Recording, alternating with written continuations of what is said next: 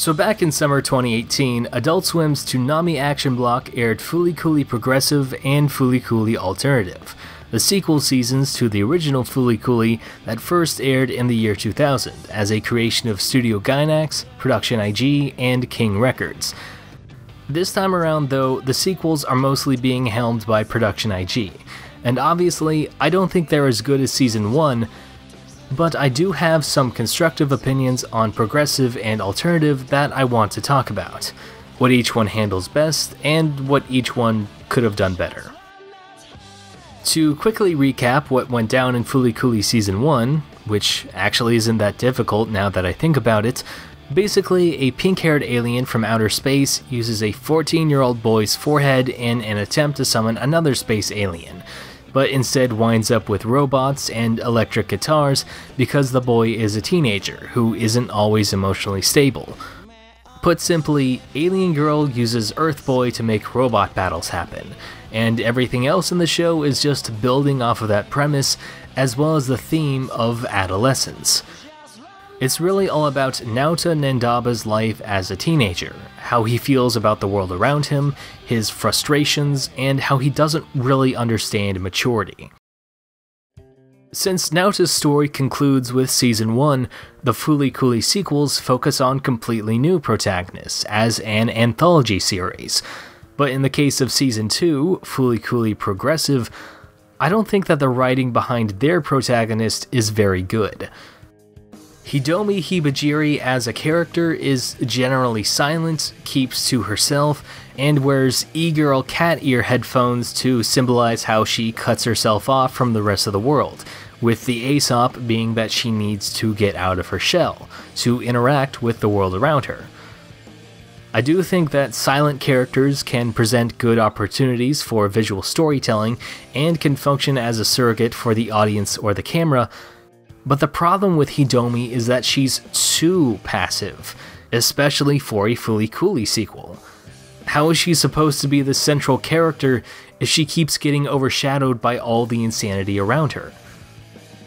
Naota from Season 1 was definitely along for the ride and on the receiving end of things at times, but he also made a lot of active decisions that affected the plot. Whereas with Hidomi as a character, you have things happening to her more often than her making things happen. And while she does jump into action near the end of Season 2, the damage has kind of already been done. What doesn't help is that the reason for her becoming more active is mostly that of her love interest, because Fooly Cooly Progressive is partially about a romance, which I'm not really invested in because said love interest acts like a transphobic jerk to one of his best friends during his introduction, yet never demonstrates any growth from that later on. Or maybe it's just the framing of the scene that's transphobic, but it still doesn't really paint him in a positive light. Or maybe the show just isn't very good in general. However, my favorite thing about Fooly Cooly Progressive is that Haruko, everyone's favorite pink-haired alien dubbed by Kari Walgren, is now the antagonist, because it actually makes a lot of sense for her character. I mean, I know that there's a whole plot thing about how she gets split into two personalities and is separated from her good half, but seeing Haruko as the villain recontextualizes our entire perception of who she is. Suddenly, we realize that she was never really that heroic of a person. Back in Season 1, she manipulated people, played with their emotions just to get what she wanted, including an underage Naota, and then left them behind after she's done with them. Progressive even goes one step further by revealing that Haruko's desire to summon the alien Atomisk isn't motivated by romance as she so claims, it's motivated by selfishness. She's not in love with Atomisk, she just wants to possess him and control his power. Unlike the faceless specter of Medical Mechanica, who is only represented by a giant clothing iron, Haruko is an actual character who challenges the protagonist the most and sets the plot in motion, which is why I think she's actually the perfect villain for a Fooly Cooly sequel.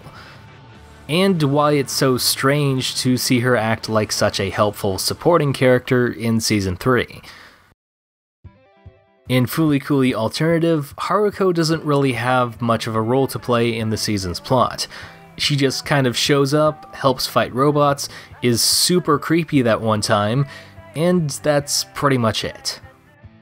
However, what I do like about Season 3 is another aspect that feels like the complete opposite of Season 2, which is how this time their main protagonist is a well-written character. Unlike Hidomi, Kana Komoto is an active protagonist who voices her opinions, takes actions that affect the majority of Fooly Cooly Alternative's episodes, and has character flaws that are actually really interesting. While Naota is a character who is dissatisfied with his life and thinks he's more mature than the adults, Kana is a character who clings to her youth, who is terrified of change, and doesn't want to see her friend group drift apart, where the majority of the season consists of her thinking that she's helping her friends when she might actually be doing it just to satisfy her own ego, and is also kind of sticking her nose into other people's business without realizing it. Except for that one episode with the photographer guy, he deserves to be broken up with. Anyway, by focusing on Kana's friend group, Fooly Cooly Alternative is the closest that the sequels ever come to recapturing the essence of Fooly Cooly Season 1, because it's actually about adolescence in a tangible manner that is also unique. The theme isn't just viewed through the lens of sexual frustration or romance, but rather platonic relationships. It's about how nothing lasts forever, the impermanence of youth, how you're not always ready to have a significant other, and how some friendships just drift away no matter how hard you cling on to them. Although I think that Spiky Seeds, the ending theme to Fooly Cooly Progressive, is my favorite pillow song since Last Dinosaur, and I'm not a fan of some of the camera angles in either of the two sequels, given the choice between them, I would much rather watch Fooly Cooly Alternative, because it has an active protagonist and a solid narrative through line that ties back to the theme of the original. Honestly, I kind of wish that instead of 2 seasons, there was just 1 season that combined all my favorite elements from progressive and alternative into the same package, where you still had Kana Komoto and her friend group stuff, but with Haruko as the villain, who would be trying to manipulate Kana's love interest,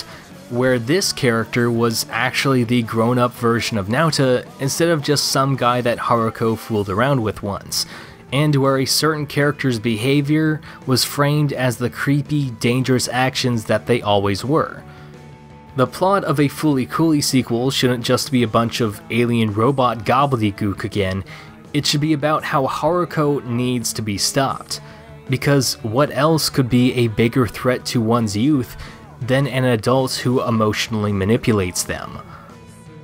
I'm not saying that the pathetic guy with the eyebrows from Season 1 was right, but he was right.